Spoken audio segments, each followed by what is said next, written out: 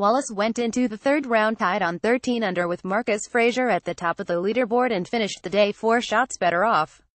The 27-year-old, who won his first European Tour title in Portugal earlier this year, carded 5 birdies and only 1 bogey, pulling off an impressive par save at the 18th. "I'd say we're probably only halfway there because Sunday is a different day," Wallace said. "I'm going to go out, fight as hard as I can and hopefully be standing here with the trophy tomorrow." Wallace's closest challengers are defending champion Francesco Molinari and last week's Alfred Dunhill Links Championship winner Tyrrell Hatton, who are both 2 shots adrift.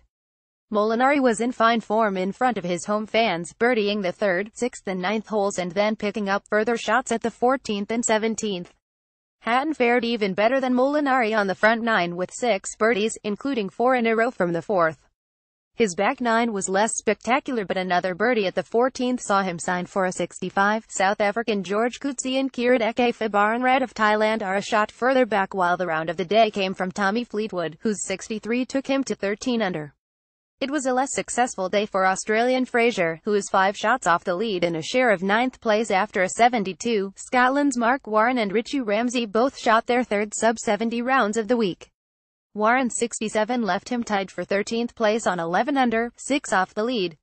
Ramsey is 2 shots further back after a 69. Compatriot David Drysdale's 68 left him on 3 under, 1 behind Ramsey. In the PGA Tour event in Kuala Lumpur, Pat Perez extended his lead at the CIMB Classic to 4 shots after shooting an 8 under par 64. The American carded 9 birdies against 1 bogey in his 3rd round, having improved by 1 shot in every round so far.